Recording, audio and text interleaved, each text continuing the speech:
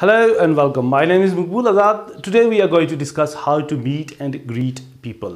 Let's see what are greetings. Greetings are sign of respect we show to people we meet every day.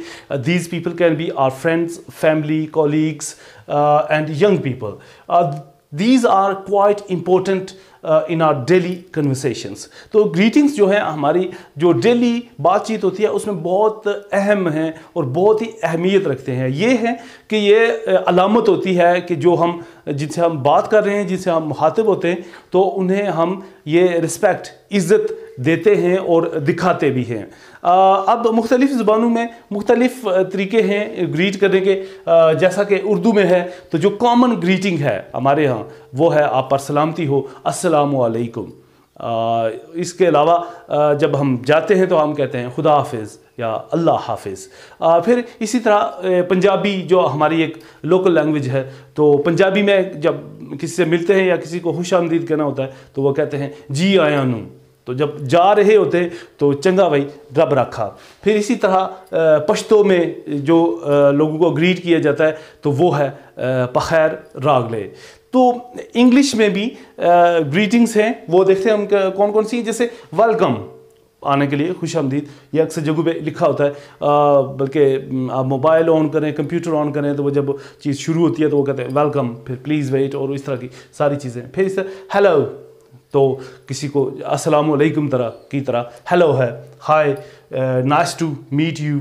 फिर इसी तरह good morning, अगर आप सुबह के वक्त किसी से मिलते तो गुड मॉर्निंग कहते हैं। मतलब जब सूरज निकलता है तो उसके बाद 12 बजे तक आप गुड मॉर्निंग कहते हैं। फिर 12 बजे के बाद गुड आफ्टरनून शुरू हो जाता है। 5 अराउंड अबाउट 5 जो है तो उसके तो गुड इवनिंग, और फिर जो लेट नाइट जो होती है सोने का वक्त होता है उस वक्त गुड नाइट। तो फिर इसके बाद how are you and good bye जब जाते हुए खुदा हाफिज़ करते हैं। अब जो इंग्लिश में है there are 2 ways to greet people, formal way and informal वे।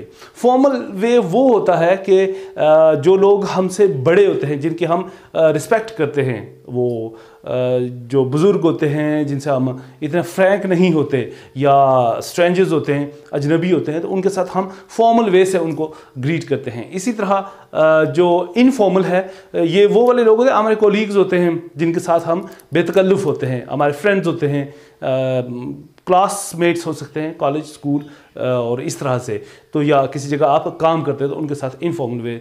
तो फॉर्मल वे की से कैसे ग्रीट किया जाता है वो पहले हम वो देखते हैं। तो जो फॉर्मल ग्रीटिंग्स हैं और उनके रिस्पॉन्सेज भी जो हैं, एक्सपेक्टेड रिस्पॉन्सेज मुख्तलिफ भी हो सकते हैं, ये जस्ट सैम्पल्स हैं हमारे पास। तो वो हम देखते हैं। तो सुबह के वक्त आप किसी ऑफिस में जाते हैं तो अपने बॉस से मिलते हैं या किसी से भी, तो good morning sir, how are you. तो सर मैडम ये होता है कि ये एक्स्ट्रा स्टेटस आप अगले बंदे को देते हैं, एक्स्ट्रा उसको जो है रिस्पेक्ट देते हैं। तो good morning sir, how are you. तो जो रिस्पॉन्स आ सकता है तो good morning, I am fine thanks and you.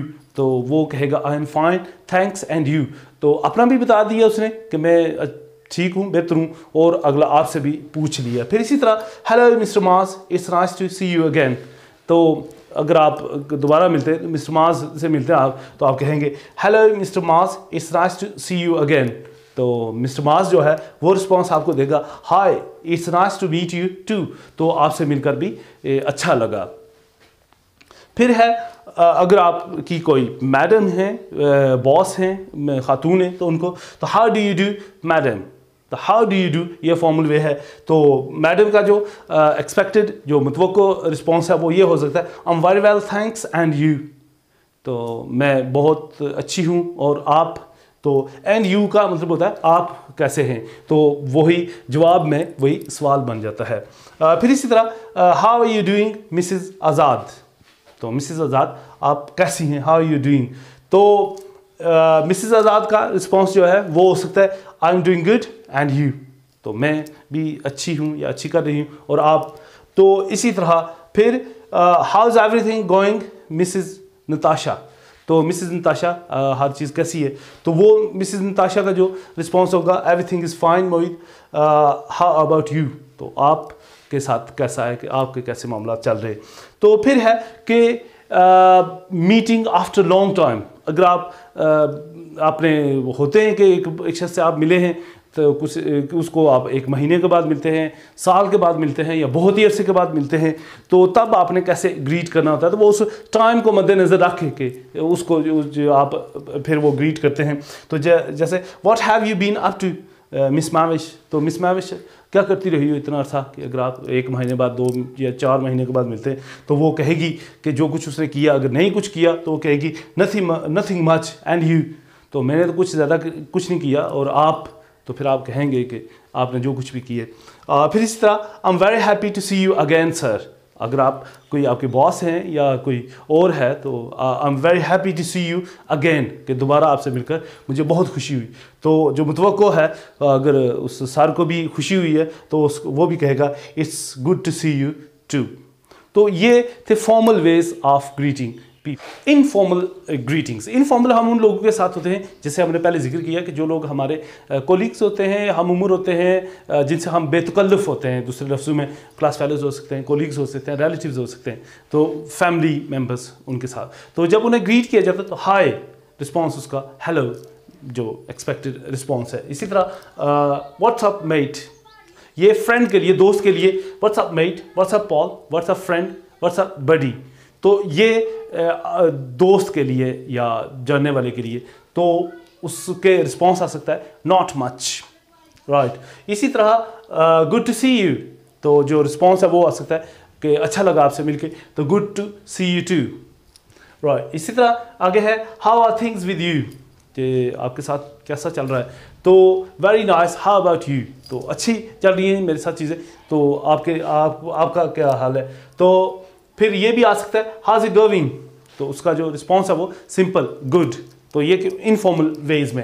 अब आ जाते हैं कि meeting after long time, informal वे, तो उसमें यह है कि इट्स बीन अ वाइल, कि काफ़ी अर्सा हो गया, तो जो रिस्पॉन्स है मुतवक्को वो हो सकता है yes it's been a while, तो हाँ ये काफ़ी अर्सा हो गया। इसी तरह it's been edges since we last met, तो अगर आप किसी को बहुत अरसे बाद मिलते हैं, सालों बाद, तो आप कहते हैं it's been edges since we last met, तो वो कहेगा येस आई नो, तो ये आई नो मुझे पता है कि ये इतना अर्सा हो गया, क्योंकि ये इनफॉर्मल वे है, तो इसमें लंबा तो चौड़ा जो जवाब ना भी दें तो अगला कोई माइंड नहीं करता। फिर है इट्स बीन लॉन्ग टाइम, तो जो रिस्पॉन्स है वो आ सकता है yes it's been a while, तो ये हाँ ये काफ़ी अर्सा हो गया कि हम नहीं मिले। इसी तरह इनफॉर्मल जो फेयरवेल्स हैं वो बाय बाय, तो उसका जो होता है बाय। फिर चीरियो, ये भी एक वहाँ का इनफॉर्मल तरीका है गुड बाय कहने का, तो फेयरवेल्स कहने का। इसी तरह सी या, तो यू को या सी या अक्सर सुनने में मिलता है, तो फिर वो उसका मतलब ये होता है कि सी यू लेटर। तो अगर आपने कल मिलना है किसी से, ऑफिस में है या कॉलेज में है, यूनिवर्सिटी में है या किसी और जगह पे हैं, तो अगर आपने सुबह मिला है तो सी you in morning, C you in afternoon, C you in evening, जिस वक्त आपने मिलना है तो आप उसको जवाब में कह सकते हैं। तो वो कहता है कि सी यू लेटर या सी यू, तो सी यू टुमारो, तो इस तरह से। तो फिर ये भी कहा जाता है कैच या लेटर, कि बाद में मिलेंगे। तो अनटिल नेक्स्ट टाइम, ये भी फेयरवेल में आता है, गुड बाय में आता है, तो कैच या लेटर अनटिल नेक्स्ट टाइम। फिर इसी तरह बी सेफ, ये जो यंगस्टर्स है, तो इनफॉर्मल वेज में ज़्यादातर यंगस्टर्स ये वर्ड्स यूज़ करते हैं। बी सेफ, फिर good luck met, good luck friend, good luck बडी, इस तरह भी कहा जाता है। और इसी तरह टेक केयर योरसेल्फ, तो अपना ख्याल रखना, और लुक आफ्टर योरसेल्फ ये भी बोला जाता है। तो ये फेयरवेल के तौर पे टाटा, ये जो है special greetings for special occasions या हैप्पी ओकेजन्स के लिए। वो मुसलमानों का जैसे ईद है, बड़ी ईद है, छोटी ईद है, तो उस पर हैप्पी ईद या फिर ईद मुबारक, ये अब इंटरनेशनल सतह पे कहा जाने लगा है। मुख्तलिफ जो हेड स्टेट्स हैं वहाँ जो मुसलमान आबादी या मुसलमान कम्यूनिटी होती है उसको वो विश करते हैं। फिर इसी तरह रमज़ान के महीने में वो कहते हैं रमज़ान मुबारक जब शुरू होता है। फिर हैप्पी न्यू ईयर, ये सारे ही कहते हैं जब नया साल शुरू होता है, तो happy new year to you to, उसका रिस्पॉन्स हो सकता है all the best for happy new year, नए साल के लिए। ये भी कहा जाता है कि all the best for happy new year, तो नए साल के लिए। फिर इसी तरह बर्थडे है अगर किसी की, तो हैप्पी बर्थडे, उसके लिए ऑल द बेस्ट भी कहा जा सकता है, good luck for your birthday. फिर इसी तरह जो क्रिश्चियंस है उनका जो है हैप्पी क्रिसमस या मैरी क्रिसमस कहा जाता है, कि क्योंकि ये उनका रिलीजियस त्यौहार है। फिर इसी तरह बेस्ट विशेस, कोई भी काम करने के लिए जा रहा है बंदा तो आप कहते हैं कि बेस्ट विशेस। और फिर इसी तरह बर्थडे पे जो है वो उसके रिस्पॉन्स में आप कह सकते हैं many happy returns of the day. उसके जो अगर किसी की बर्थडे है तो कॉन्ग्रेचुलेशंस जो है, मुबारक, दूसरे लफ्ज़ों में जब हम मुबारक देते हैं तो वो मुबारक जो होती है वो शादी पे हो सकती है, दी जाती है। फिर इसी तरह किसी को नई मुलाजमत मिल जाए या कोई और किसी चीज़ में उसे कामयाबी, एग्ज़ाम में मिल जाती है, टेस्ट में एग्ज़ाम में मिल जाती है उसको कामयाबी, तो उस पर हम कहते हैं congratulations on your wedding, congratulations on getting job, congratulations on passing your exam. तो ये इस तरह। फिर हिंदू जो हैं उनके जो त्यौहार हैं उसमें हैप्पी होली, उस पर होली पे अगर आप उनको विश करना चाहते हैं। फिर इसी तरह दिवाली, अगर हैप्पी दिवाली अगर उन्हें आप दिवाली पे विश करना चाहते हैं। तो ये था greetings, farewells and special greetings.